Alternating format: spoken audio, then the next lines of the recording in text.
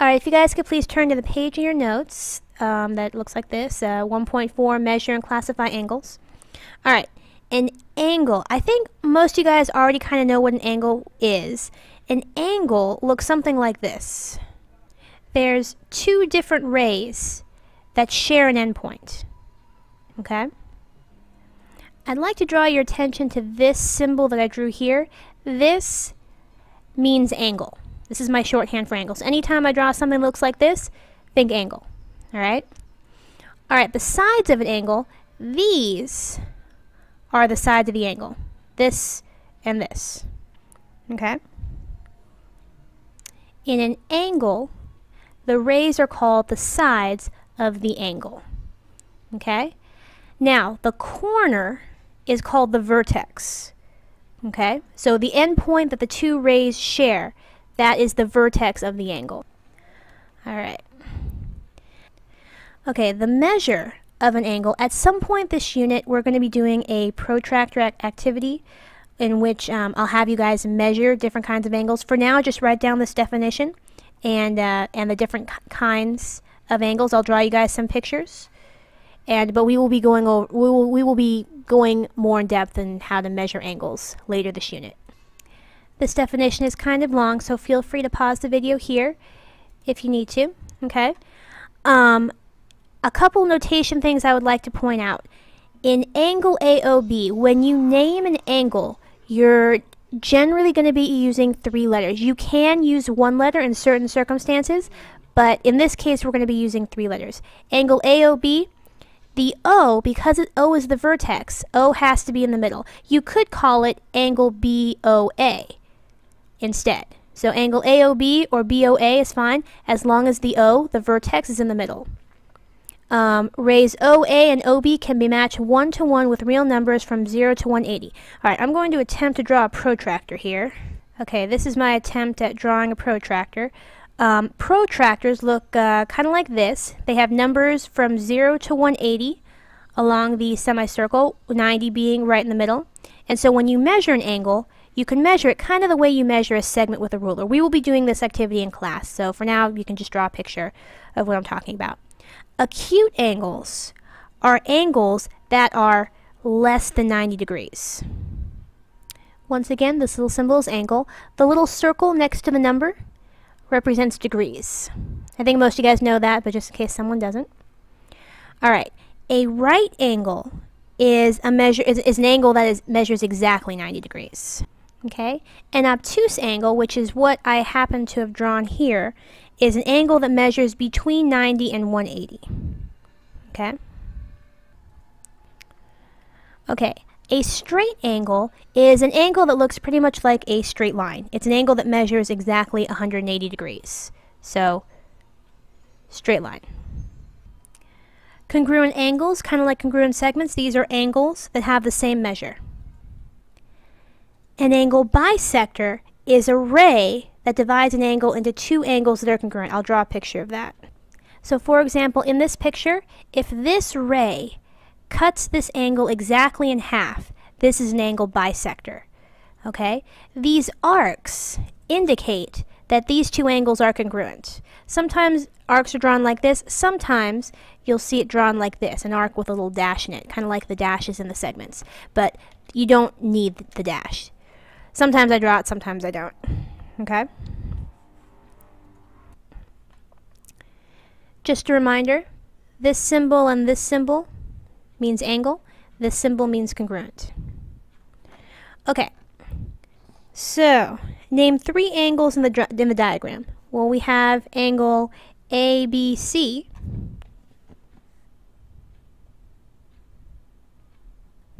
Or we could call it angle CBA.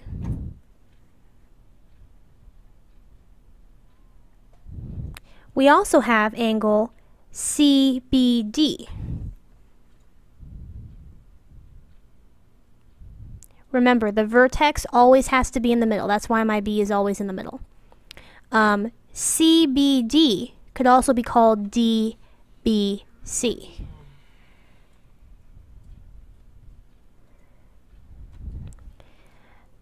So there's this angle, There's also the big angle, angle ABD.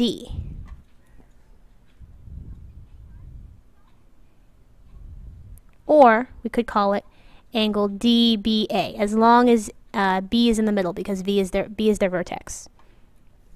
Okay. Okay. All right, let's go on to page 2. Postulate 3, protractor postulate. Consider OB and point A on one side of OB. The rays of the form OA can be matched 1 to 1 with the real numbers from 0 to 180. Okay, the measure of angle AOB is equal to the absolute value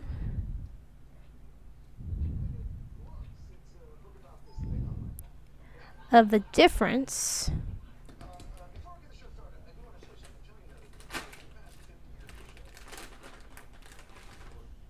between the real numbers for OA and OB. Okay, in this case, it looks like 113 degrees, roughly. Example 2. Use the diagram to find the measure of the indicated angle, then classify the angle. All right. Angle WSR. Angle WSR would be this angle here. Okay. SR is lined up with 0 on the outer scale of the protractor.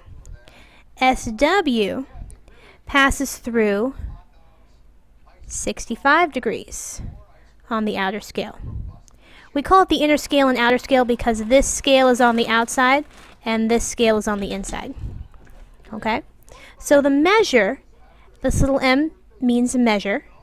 The measure of angle WSR is 65 degrees. It's between 0 and 90 degrees, so it is an acute angle.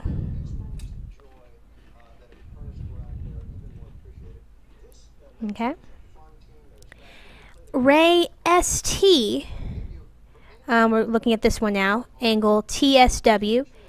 TSW would be this angle here. Okay. ST is lined up with 0 on the inner scale of the protractor.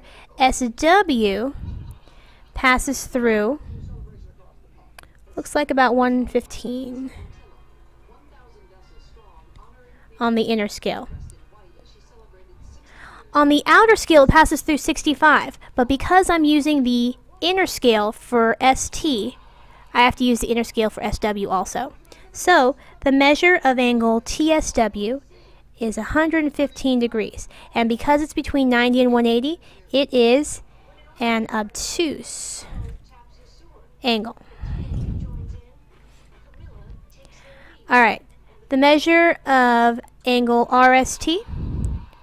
RST is a straight line, so it's 180 degrees. It is a straight angle. Oops.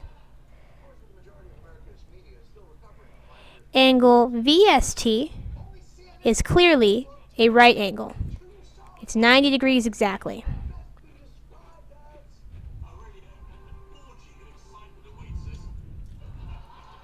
Okay. Alright. For this checkpoint, I think you guys can do these on your own. Go ahead and pause the video here if you like. Let's go on to page 3. Okay, postulate 4, angle addition postulate. If P is in the interior of angle RST, then the measure of RST is equal to the sum of the measures RSP and PST. Alright, so basically, if this angle here is, I don't know, 20 degrees, and this over here is 60 degrees, then the whole thing would be 80. You could just add these two angles together to get the big angle. Okay. some measures of angles RSP and angle PST. Okay.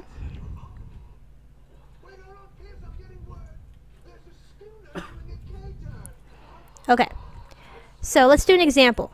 Given that the measure of GFJ, so this whole thing, is 155 degrees. Find these two angles. Now, according to the angle addition postulate, we know that GFJ is equal to this angle plus this angle. So the measure of angle GFH plus the measure of angle HFJ. That's the angle addition postulate. We know the measure of angle GFJ is 155 degrees. Okay? And we know that these two angles are these little expressions in terms of x. Okay, so we substitute. So, 155, I'm going to combine like terms. 4x plus 4x is 8x. 4 minus 1 is 3. Okay, I'm going to subtract 3 from both sides. 155 minus 3 is 152. I subtracted 3 from both sides. Now I'm going to divide each side by 8. So the 8's cancel out. If you can do this in your head, great. If not, you can always do long division.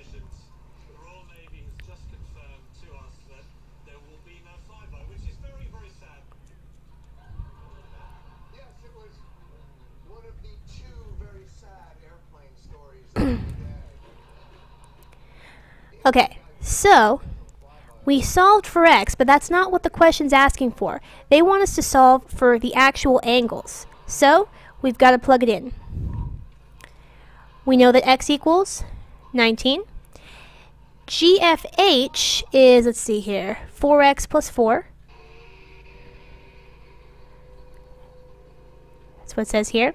So I can plug in 19. 4 times 19 plus 4. Let's see, 19 times 4, 76. 76 plus 4 is 80. So this is 80 degrees.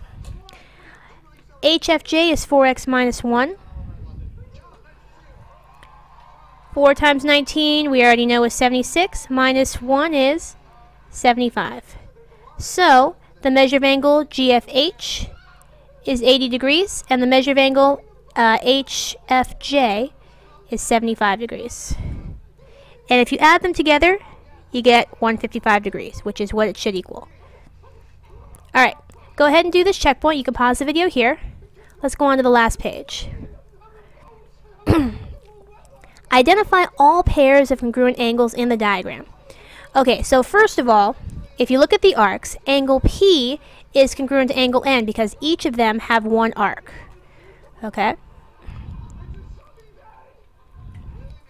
Angle L has 2 arcs, so does angle M. So these two angles are also congruent. Okay? Now, if angle P is 120 degrees, what is angle N? Well, if angle P is, because angle P is congruent to angle N, that means the measure of angle P equals the measure of angle N. Once again, this little m indicates measure. So, the measure of angle N is also 120 degrees. Alright? Okay, example 5, last example. In the diagram at the right, WY bisects, that means it cuts in half, this angle. XWY is 29 degrees. Find XWZ. Okay, so this is 29 degrees and it's bisected. So this is also 29 degrees. By the angle addition postulate, the measure of angle XWZ equals the measure of angle XWY plus the measure of angle YWZ. Remember, the W has to be in the middle because the W is the vertex. Because it bisects XWZ, we know